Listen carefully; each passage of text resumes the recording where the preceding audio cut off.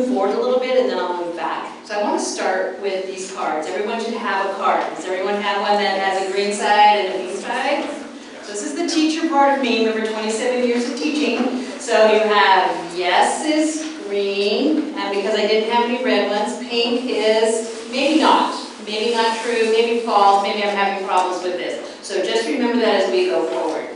So I want to start back. How many of you know what Department of Education Diagnostic Centers are? Oh, okay, yay. So there's 3 of us. We are an arm of the CDE. There's one in LA, one in Central, and then I come from the one in the north, the green one. And yes, I have traveled to every single county now, and that is how I learned my counties, because I've been to every one. I made to Alturas, I went to Modoc County last year, first time ever in Alturas. Alturas is very different than here. They have the flashing light, and that's it. There's no other stoplights in that town. So think about that being very, very different, and how transition might look for a child there, and transition might look for a child here. Very different. We serve 450 school districts in Northern California. We do assessments, and I did see some people I recognize, so that means I probably assessed your child at one time. We all specialized students, not just children with developmental disabilities, but all children from 3 to 22. One of the things that is really nice is we're free. Hey, well, we're free within tax dollars free, but we are free. And we provide training and consultations as well. So if you're interested in the Diagnostic Center services, please see me. Now I also have with us Jill Larson, who is the leader of our transition COP, and Jill's going to come up and talk a little bit about the COP right now. I told her she was slide 3, she doesn't realize I talk very fast. So here you go, Jill.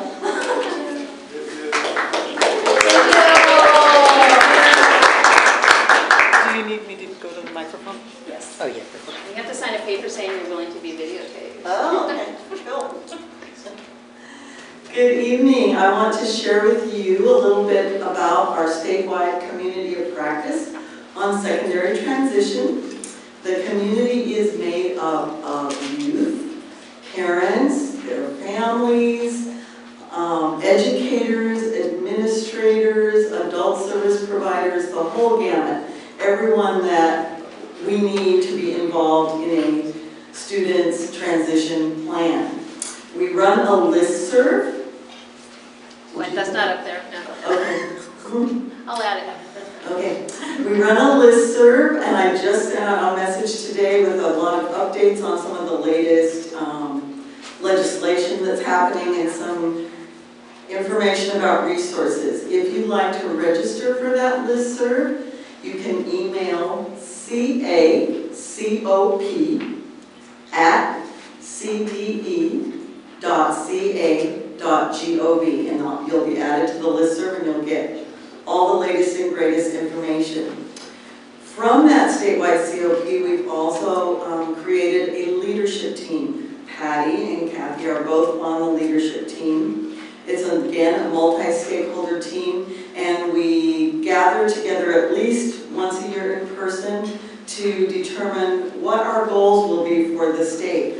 Last year, we deployed some training staff throughout the state to districts that had issues with their secondary transition plans.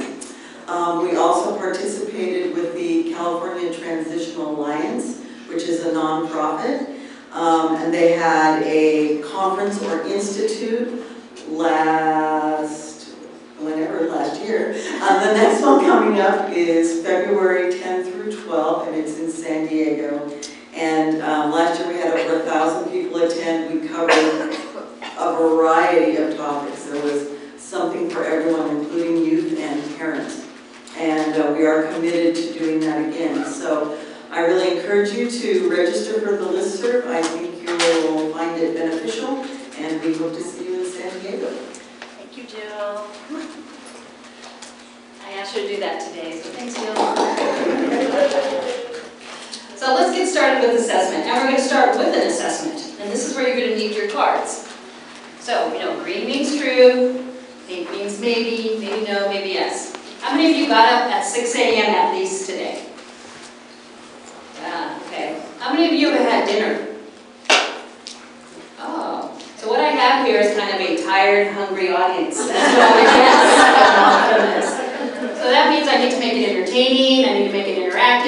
have any questions, feel free to ask me. I will be here afterwards as well.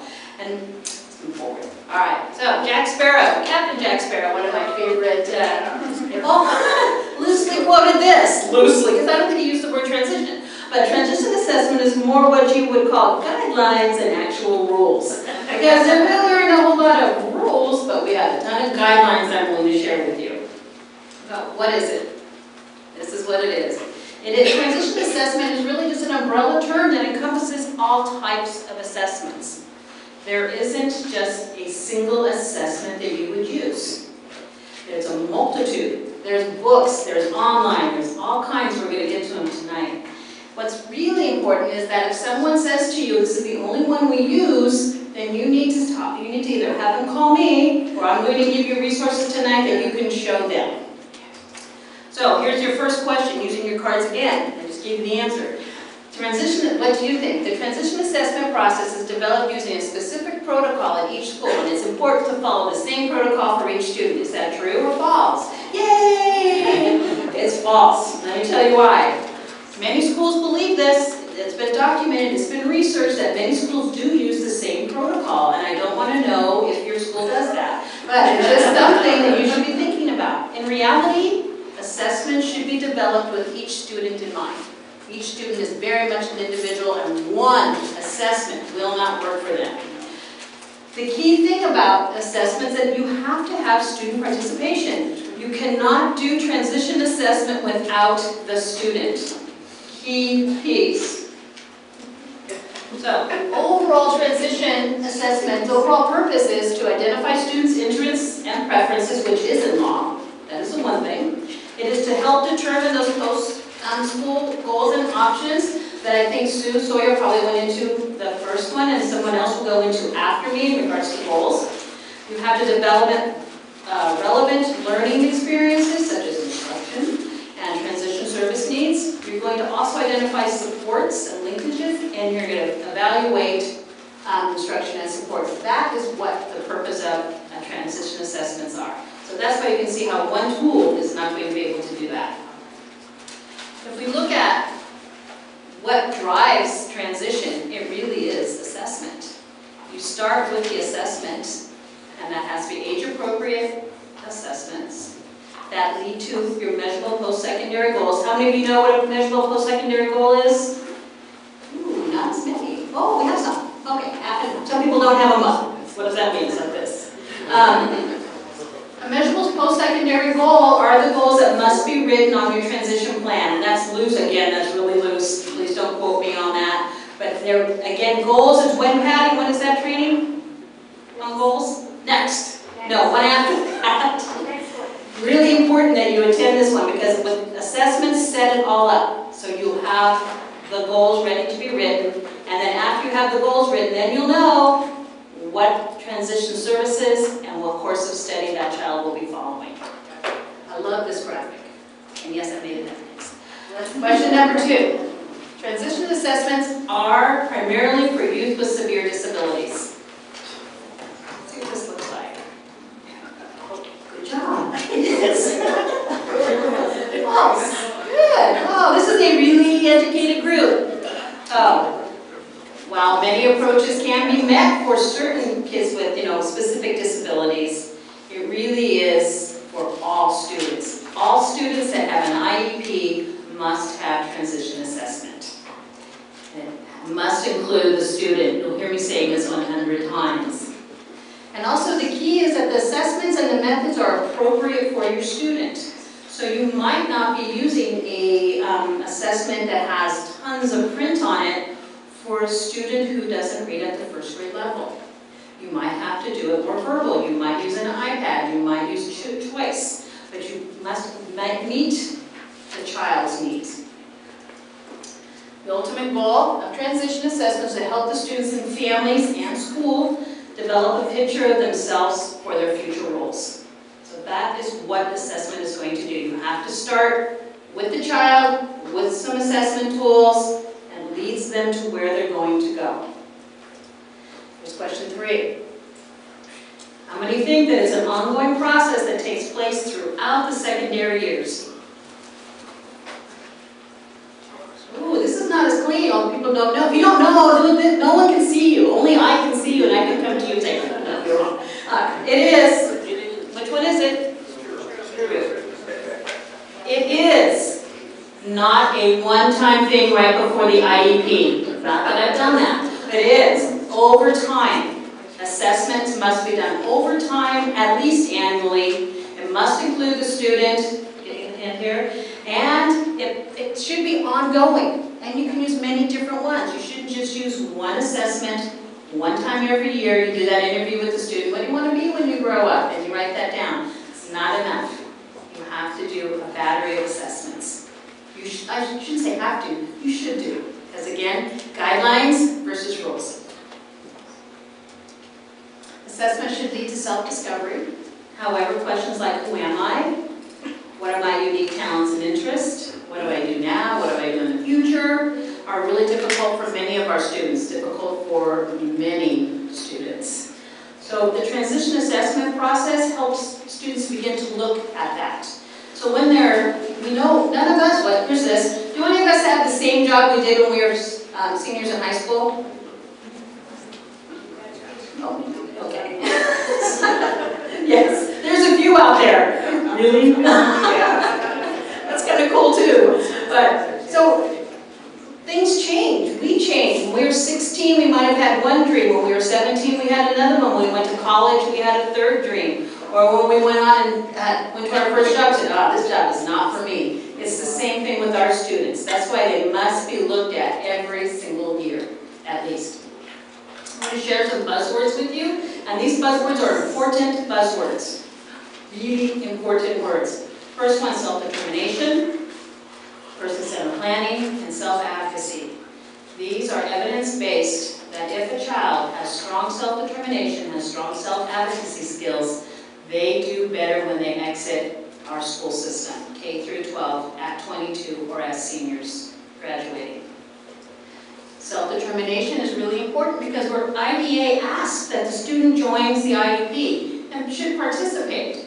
But if they don't have any self-determination skills, it would be really difficult for them to sit in that meeting and talk about themselves. Like, this is what I want, this is what I would like to be. Regional Center also is asking clients to be part of their own meetings. Without self-determination, they're not going to know what their next steps are either. So there is curriculum out there to assist with that. And it can be done with families and teachers and advocacy groups, whatever. And some of these are steps to self-determination, next steps, choice maker for students with severe disabilities. These are all curriculum that helps students learn about self-determination. And when Gina from the Rao Family Resource Center speaks, you'll understand why self-determination is so important for our kids. This is the introduction. I did take some screenshots of different types of curriculum, and it basically says the purpose of this course is to help you become more self-determined. What does that mean to them? The activity book will take you through steps for that. Being self-determined means being able to set goals that are important to you and have skills to achieve those goals. So this is one that might be meant for students who, again, have a pretty high reading level.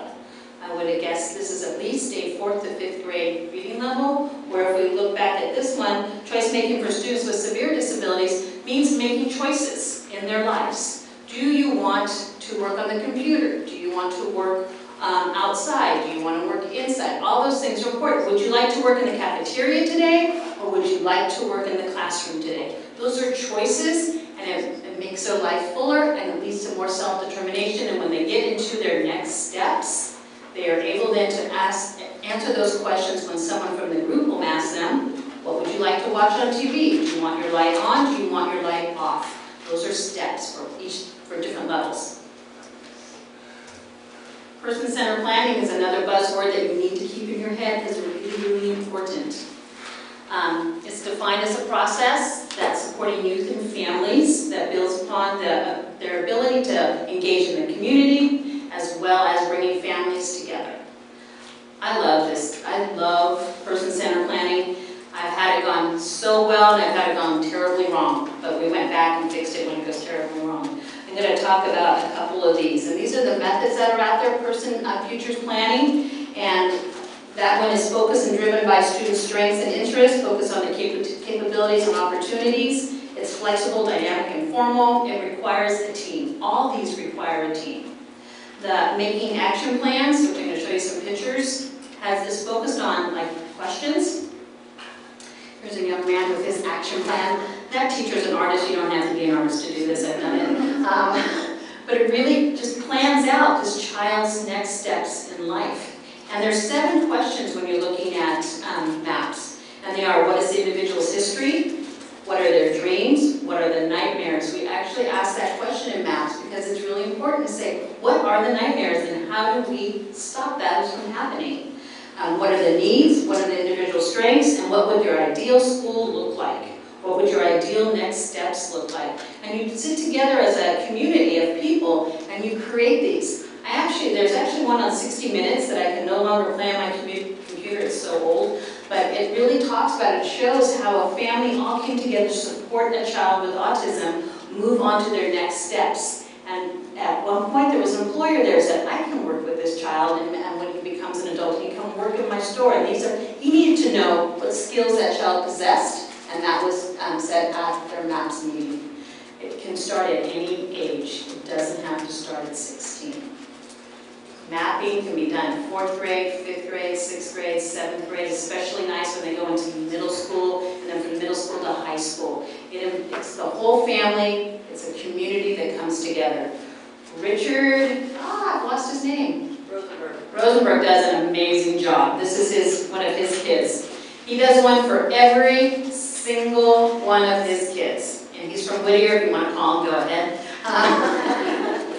He and his wife do amazing maps, and every single one of his kids have them as they graduate, and they come together as families, and they answer those 7 questions, and those kids are ready to move on. And it's all different levels. It's not just for kids with severe disabilities, it can be for any student, including my student. Person-centered planning is the guiding principle of transition. It really is. Without it, there can't be an accurate understanding of who this child is, because if you leave the family out, you leave their community out, you've missed a huge piece of that child. And we always want to do this transition assessments in a vacuum, just with you and the child sitting there and writing things down, and you forget that this child brings a lot of other supports with them. And when they leave you, either when they age out or when they graduate, who is going to support that student? It's going to be those people that were at this MAPS meeting or part of the student's life. So we have to remember to pull them in when we're doing transition assessment.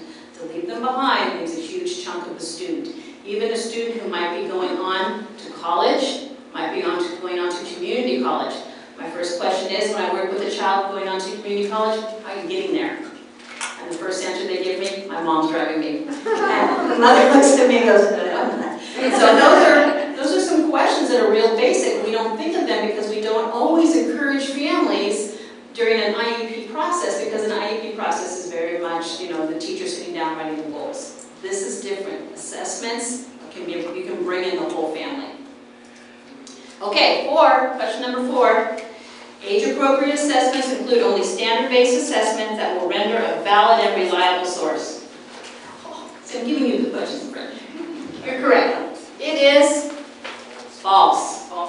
Yay. Age-appropriate transition assessments include formal and informal measures. You can use observations, you can use checklists, you can use non-standard, informal. I'm going to go over a few of them. How many of you have used formal assessments? Can you, good, oh yay, using these, thank you, I'm talking well. Can anyone tell me a few you might have used? It's quiet, I know, but I'm trying to make you talk so you don't fall asleep. Go ahead. That's formal, that's very formal. The Woodcock-Johnson, the WJ. Yep. Is that a transition assessment? Can be, absolutely. What else have we used? We have no teachers here? The Brigans, yay, thank you. That's a curriculum. Is there any informal ones you might have used? I know there are people out here who know this answer. Crickets, I hear crickets. Okay, I'll move forward then. So let's move to types that there might be out there. Assessment is most effective when it leads to reflection, exploration, preparation, and they must include students. You think I'm kidding about this, but I have been there and pulled the transition plans and talked with teachers. When they come to me as a referral, I'm going, who filled out this transition plan? I did. The teacher will say, I go, did you take in consideration the student? No. So you do have to include the student when you're doing transition plans. I know none of the teachers here would ever do that. So let's talk about standardized testing. WJ is a standardized test. It does academic testing. Typical of most kids. However, when we get into high school, we don't have to do them anymore, right? IDA states that once you've had an assessment over a period of time, we don't have to do formal assessments, right? High school teachers are going, oh, you're wrong. Read. We can usually take what happens over the past. We don't have to do them as formally as we used to. Okay, don't say Cathy Thoni said that. I'll get in huge trouble up there. But those standard testings are the ones that are done. Everyone does them. We have the speech and language pathology comes in with their test. We have the OT comes in with theirs. The psych comes in with theirs. The teachers come in with theirs. Those are the standard. We can still use them. Yes? I'm incorrect. Well, I have a problem with you saying when they hit high school you don't do the standardized assessments, because kids change, and they better be making growth. And if they're not making growth, the standardized assessments can help you sometimes figure out what's going on. And you need to know exactly where that kid is when they're going to graduate or they hit 22. So I tell my districts, Good. They have to do it. They can't just do a file review. The file review is what is said in EDCO, but this woman is from also CDE. She is a consultant in the secondary area. We'll let her answer that question. Yes, you must do them from now on, because it is important to get levels. I totally agree with you. I am just stating what might be done in the district. So you might ask as parents, but he's current. And that would be what you would do. The other ones we have are interviews, and I've given you one as what's called Take Charge for the Future. This came out in the 80s when self-determination first came through California, from Dr. Lori Powers out of the University of Oregon, Health and Science, wherever that one is. Do you have that one with you? Take Charge for the Future, did everyone get that? It's been updated in 2005. They got it, right? Yeah. So pull that out. This is one of the hundreds that you can find online. But this one was one of the really beginning ones. But if you give this to your teachers, or to your kids, I like giving one to my student and then one to the parent of that student. And I like to see the differences. Because, I mean, some of them, I think there's like a telephone on there no longer used, or maybe the library no longer used. But they're still just really basic interviews. And you can do this individually and sit with the student. You can do it as a class. You can do it as a small group. There are many ways to use these interviews. But from this interview, you can say that the child was part of the assessment. Has anyone ever used the Take Charge one? Is it? Yeah. Thanks, Whitney. Okay. And, but there are millions of them out there, millions of interviews. This one's just fun because it has yes, no, smile face, no. You can make your own. It's just an interview that tells you a little bit about the skills that the student has. And you can build goals from this. The student does not know how to ride public transit, and you're the workability director, and you're sending them off to a job. One of the goals could be to learn to use public transit and all the steps that go with it. So then you're going to also ask the RSP teacher to teach the student math, or how to get a RT card, or whatever they're called here. The VTA here? No, that's San Jose. I don't know what your transit system is. RT. An RT pass. Thank you, an RT pass. How do you get that? Who pays for it? All those things are really important, and so it starts using critical thinking skills as well. So this simple interview can take transition very, very deep. So let's go. Direct observation is another one, but it should occur in natural settings such as school, employment places, community. That's direct observation of a child working, accessing his classroom, going to a job site, whatever they might be doing. Observation is transition assessment. Functional skills assessment. What is the one everyone uses? The ABAS, EDAS, adaptive rating skills. That's one. Is there another one? No one knows the rating scales, adaptive rating scales. There's quite a few of them out there you can use. And curriculum-based assessment is the Brigance. Portfolio, choice maker, all these are assessments that happen over time. There is a new Brigance, I just ordered it for our center. Does anyone know that new Brigance is now what? Aligned with Commodore. And it's transition, so that's why I want it, but all the new ones are. It's not aligned with California, of course not, because we're always different, but most of it is aligned with Common Core, not the 7% I guess that we have changed. Other ones are transition inventories, such as the TPI. I have the TPI here. It is a very formal, and I'm going to pass one out as long as I get them back, that we use. We give one to the school, one to the parent, and one to the student. And they go through it. It's very, very in-depth. And from that, you can get a strengths and weakness. So that's patterns of strength and weakness you would use here. The other one is supports intensity scale, and that's used with ARC. And that will tell you what level of support a child needs in different communities, such as at job, in the community, at school, in the home, with mobility. It's a really nice scale. Has anyone used it? I've used it only once. It's intensive. It does take a lot of time, but it will give you everything you know, especially if you're in the 18 to 22-year-old program and that child's going off to like a group home. You can give all that information to a group and you can know what level that child will need. And that's what ARC uses it for. Yes? I'm sorry to regress, but is that TPI assessment available to you? Yes. And you just have to ask your... TPI is probably, I don't know we haven't talked about who's going to do all these yet. But the TPI is available, it's through, I think it's ProEd, so it is available to order. It's not just available as an free online assessment, but you can order it. Okay. And it doesn't require you to have, I think it's a level B as far as qualifications. Career vocational assessments, we know we have the occupational aptitude scale, ONET, career inventories, LCC, LCCE, that has been around a very long time. However, it's excellent. It's time, it is over time. Has anyone seen the LCCE? No.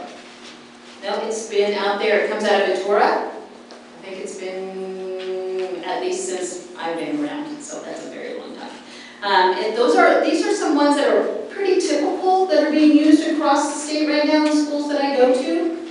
The ones that are different are when we add the family, when we add parents. And we talk about maps, we talked about that. The TPI, again, involves the family. We also have just informal questionnaires. Really important to think about culture when we're working with our families. Transition is not always viewed as, I'm trying to think of the right word here, I just lost it, as it's just viewed differently across cultures. Know your cultures, know your people who you're working with. Understand that many kids are staying home now. My 30-year-old came home, so I understand children staying home. So it's different than it was maybe when we were in school and we went straight to work and moved out of our mom's house as quick as we could. So it's different, and children are staying home, and that's an okay thing, but what does transition look like if you're going to stay at home?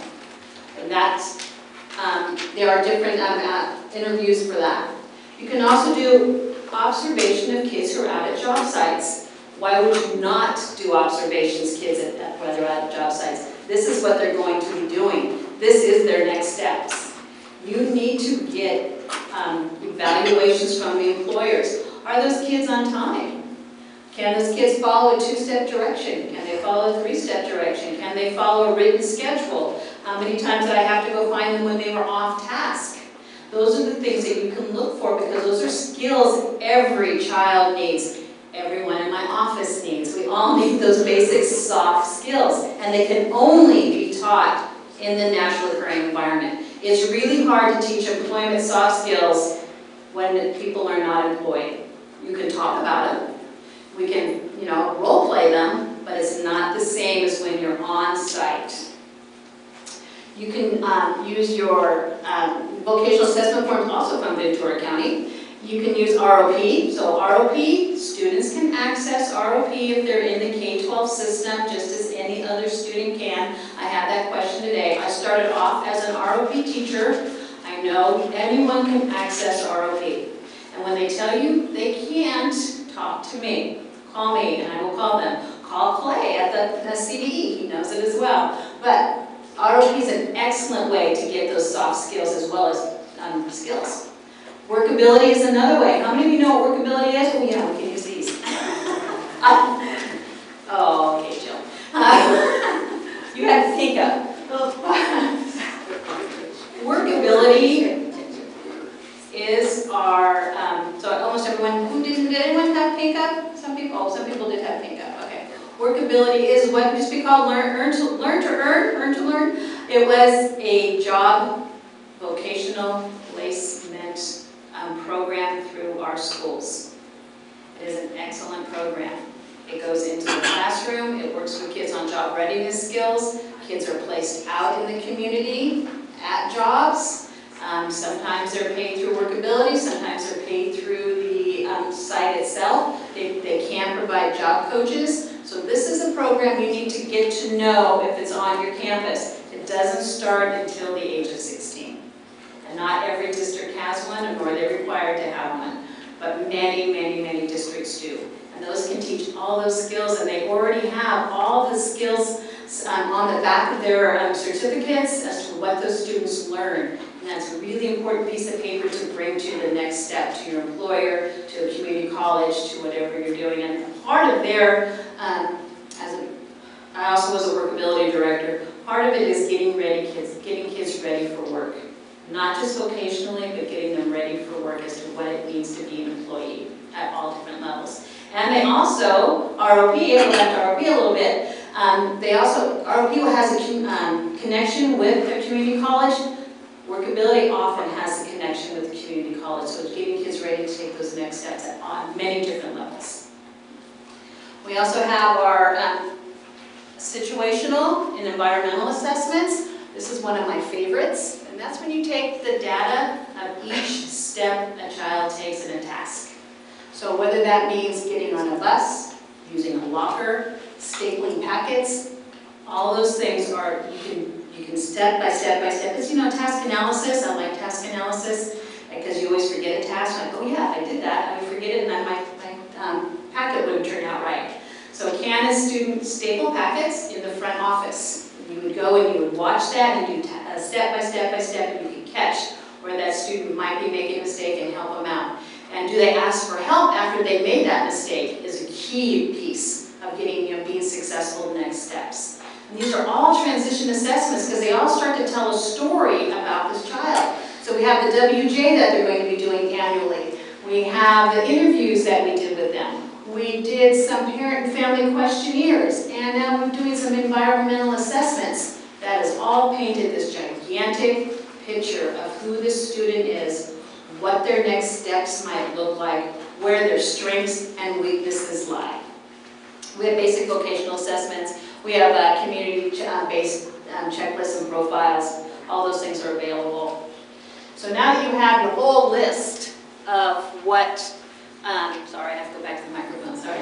You have your whole list of, and your toolkit of what you're going to bring with you. How do you go ahead and conduct an assessment? Do I have any questions so far, because I speak fast? Okay. So this is brought to you by NSTTAC, which of course is NASDAQ to me, but is the National Transition Technical Assistance Center. And they are from North Carolina, Charlotte, North Carolina. Dr. David Test is he currently still director of this? Their funding has ended, they reapplied. Okay, so hopefully, but their work is still evidence-based and the work is still really good. I have roughly adapted this because it's pages and pages, so I just so it's one slide. So 1, your assessments must allow an individual to demonstrate his or her own abilities and potentials. That means you must give the student the assessment in the way that they can access it. So you can't give a pencil paper test to someone who might not use pencil or paper. You might have to give it to them verbally. You might have to have them use a switch. You might have to do choices. We talked about that before. But you can't expect all assessments to fit all students' needs. You have to have assessment methods should occur in the environment that resemble the actual environment. That's my sentence. He said it very nicely, but this is what I meant. So you have to make sure that if you have a child getting on the bus, you can't fake that in your classroom. You have to actually have the student get on the bus. I was in a classroom the other day where they were pretending to watch a movie, and they actually made pretend popcorn, and they passed the pretend popcorn around. Like, no, that assessment is not valid because it wasn't in a natural occurring environment. It has to occur where it's going to happen. Assessment methods must produce outcomes that contribute to the planning, development, and implementation for next steps. Don't give an assessment just to give an assessment. Make sure that it's meaningful and it's going to produce something that is going to be in that child's assessment planning. Okay? Assessment methods should be varied and happen over time. Don't keep using the same one over and over and over again. Should be varied. It should occur over time. Use multiple measures to get the best picture of that student you possibly can. Let's see. Assessment should be verified by more than one method. So let's say you do an assessment in the classroom of a child making a sandwich or a child making pizza. You're going to make sure that when they go on their job site, they can do the exact same thing. That's how you would do it over different environments. Assessment data should be synthesized and interpreted for the parent and the student. So you have all this data, and it looks great, and you're ready to move forward, but you got to share it with the student because it's what? By, for, with the student. So it's important that they know their patterns of strengths and weaknesses too. That's part of self-determination. Assessments, data and results must be documented. That's a must. And that must be documented on the transition plan or ITP or in the IEP, however you're documenting it. You must document what you used, how you used it, and how, well, that's not true. You must document that the student was involved and how they were involved. I would print it all out as to what I used, what happened, and then synthesize it all in a paragraph or two. Any questions over how you might do a transition assessment? This is an amazing book. It's old. 2005 updated, but I think it started back again like when I started, 87. You can download it or you can read it online. It's a quick book of transition assessments. I'll pass it around. It's still relevant. It has everything you need in here. Everything we just talked about is in here. The who, what, and why. Every assessment ever known to man is in here. The one that I like, which is in the very, very back, and you'll see that it's highlighted, is the checklist to make sure the student and family have covered everything. And here's your transition checklist as far as assessments go. It's all in here. Again, you can download it from, I'm hoping you can download it from that site. I downloaded it about a year ago. Sites do change, but you might want to check it out. Does anyone have an iPhone they can check it out real quick for me? Oh, it's not that up. It's an amazing resource. If you have that, you can pull it out, make copies, and be ready for whatever assessment might happen. So we have the take charge for the future. We interviewed the student. We're going to go over a few of them, but I just already showed you that one. Here's one. Here's a situational vocational assessment with the student, and he's working on die cuts. And I'm like, what are you doing? So he told me he's making groups of 10 die cuts for teachers. So they have like this kind of little business in their school where he makes die cuts and he's putting them in packets of 10 and then he turns it over when he's finished. So every time he has packets of 10 and he has to make 100 and it looks please like Santa Claus, I'm sorry. And he's going to put them all in a bag for a teacher and then someone else delivers them. And so they have like, it's a perfect way to look at what his skills are. He sat there for over an hour and did this job. He put all of them in packets of 10. He did, he followed the step directions that were on his card. So I'm looking at him, he can follow a 4-step direction. He worked for an hour. He did a task that someone asked him to do without talking to anyone. I'm ready to hire him, right? I could take this out to my job coach and say, this child has these skills. What job out in the community matches these skills? Anyone think of any? Okay, I'm going to do this. So talk to your neighbor and see if you can think of a job. Yes. Warehouse. Warehouse. He's merchandising. He can merchandise. So there we have a possible internship for this student through workability that you found out by just doing a basic situational vocational assessment. And they thought they were setting up a business, but they didn't realize this is, transition. Here's another one. This child is out of the, he's actually doing community-based instruction. And he was trying to get off. He loves Trader Joe's. He loves Trader Joe's. So the SLP, who's an amazing SLP, decided he could do my grocery shopping. So he's doing her, because there's no money left in the schools, right, to do this kind of thing. So this is what she's doing. She set up this. He's pulling all of them in a bag. He has the money, and then he goes off to pay. And I'm like, wait. Are you taking data on this? No. I go, this is an assessment. This is a community-based assessment. This is someone in the community doing a job, again, matching. He is appropriately checking what's on there, grabbing things from the bag, and putting them into her bag. It's perfect. And then he goes up, pays his money, and leaves. Is there a job for him out there? Inventory. Inventory. What else could he do? Personal shopper. Could he work at restocking the shelves at Trader Joe's? Loves Trader Joe's. He's a child that could learn all this just using a checklist. Again, the assessment that leads to that next step. Here is Flannery. I don't know if anyone knows Flannery or not. Does anyone know her? She was on the cover of AbleNet forever. She is doing a transition profile with Miss Harbell. That's Priscilla Harbell, for those of you who might know her. She is retired now. And they're doing a transition profile. Here's someone who's using her device that she uses every day to work on what are her strengths and what are her weaknesses. And they're putting it up on a gigantic piece of paper. Miss Harbell's writing it, and then it's going to gets made into a 8x11, and it's attached to her transition plan. And that is how she was part of her plan. Again, using one way to access her capabilities of communication. So this is one where I'm going to have you turn to your neighbor. This is the transition assessment. And this is one that was done, who's from Davis? No one wants to raise their hand. This was done at Davis in the teacher room. So yeah, turn to your neighbor and figure out, what is Cathy Thoni doing here? You can talk to each other. I'm going to let you talk a little bit.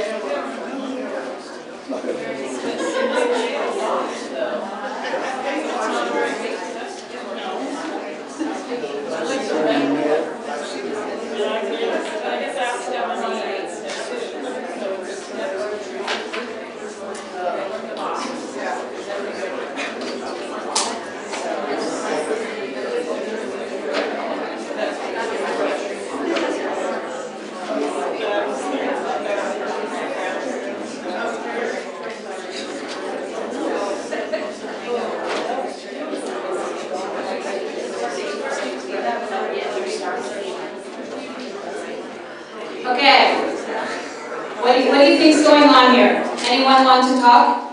What do you think? Just scream it out. Mail sorting. Mail sorting. Why did we start with such a big foam board there? Because it's too distracting. Too distracting, too many different things to happen. So we started with, and this was, how is this a transition assessment? Anyone figure out how this might be a transition assessment? Anyone? Organizing. Organizing could be one. But we realized, we tried it first with just the pink, thinking, who's going to miss that? Well, if you're a student, you can miss that because there's lots of other things happening in all the boxes.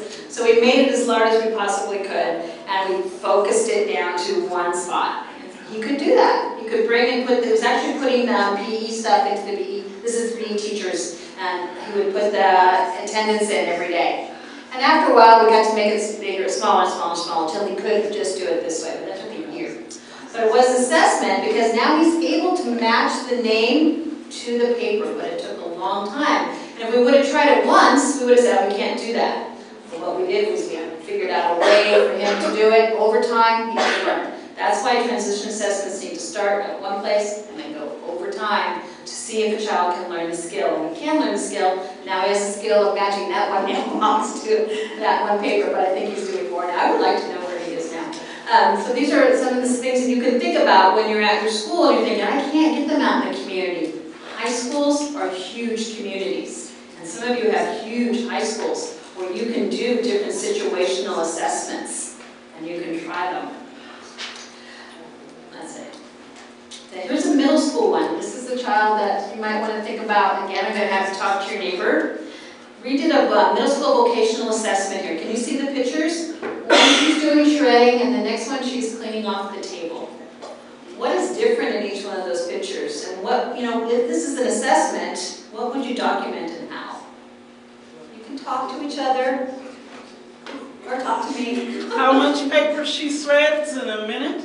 How much she shreds, if she shreds at all. Can she pull staples out? Can she pull staples out? Off. Right. Before putting it in. And what's really hard to see here, which I don't have my pointer, is that she needs support with this. There's a paraeducator there where she needs supports. And so that means that when she's doing something at this level that she's probably maybe not too interested in, she's going to need a one-to-one. Where here, where we just kind of placed it, there's no one supporting her.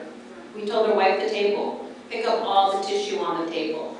And she was able to do it without support. So we have to look at why in one situation did she need support and what was the issue in this situation that made her successful. Again, patterns of strengths and weaknesses. And we found out that the shredder makes a ton of noise. And so we figured, it's the noise. So we tried that out and it was true. She didn't like the blender either when we mixed her food. She didn't like that. So with this, she could do it. She could see it. She had visual impairment. So there's another thing that she could see. It was more concrete. What happens when you shred paper? Do we ever know? It just kind of goes away. And so that wasn't concrete to her. This is really concrete. Wiping the table, putting it into a bag, concrete, something I can do, something I see my mom do, something I see the paraeducators do. So this is something that we could use in transition assessment for the next steps. Wiping the table in any way that she wipes it has a purpose. Yes, it does. As opposed to shredding, which is something you can do individually and is repetitious over time. It truly is. I know, so it was, and yet it's something that all our students do. We all shred paper. So we want to think about that. Is it repetition? Does it have meaning? So when we look at assessment, you can see it's meaningful to her. She was able to do it. When it's not meaningful, she wasn't, which is something you would write down on your transition observation form and synthesize it and interpret it for the parents. So another one we have is our transition portfolio. This thing is so old. It's like old. This is the one the Diagnostic Center put together. Like that font, no one can read it. So we thought it was really cool. But the state approved it.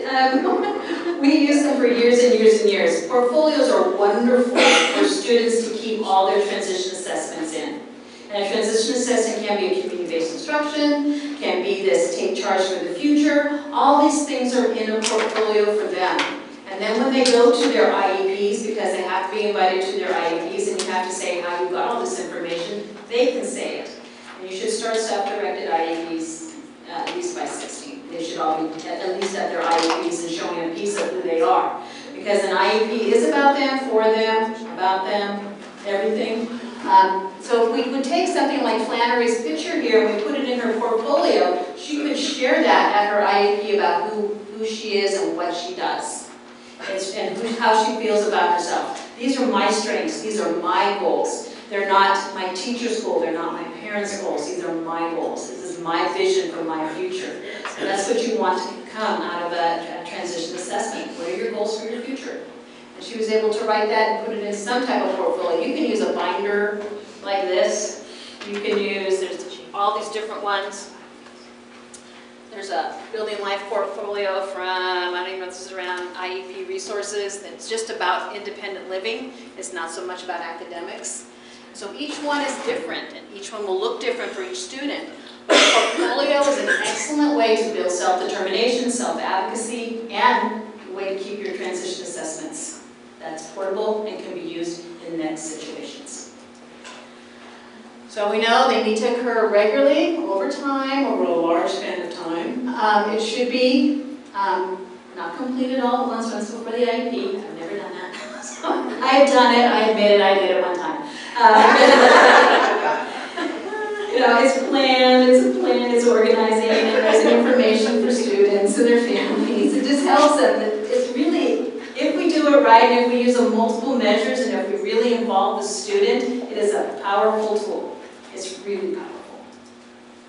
And I'll show you how. So we have a vet. She's 17 years old. Her post-secondary goal, which you'll learn about next time, is to work for a pet groomer. So we did some assessment. Assessment is, she reads on the first grade level, WJ. She cries when she gets corrected. That was a situational one. And here's what she likes. She enjoys playing with young children and playing juvenile games. But she wants to be a pet groomer.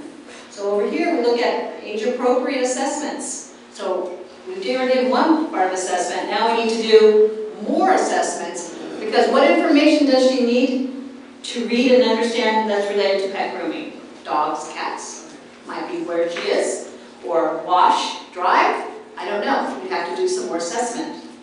Does she need to know the owner's name? Does she need to know the pet's name? Could she do that? Could it be on a switch for her? Don't know. What coping skills will she need when her boss yells at her or corrects her, or when a customer is very unhappy with her? She's going to need to have some social emotional learning. We call it SEL. So she's going to need to have some coping skills there. Because there's going to be a time, as in everyone's life, when someone yells at you for doing something wrong and she cries. So we can't have that on the job site. We have to, learn how to be self-sufficient. Is there a career opportunity that involves both children and pets? Can anyone think of one? I don't know, maybe. I know one.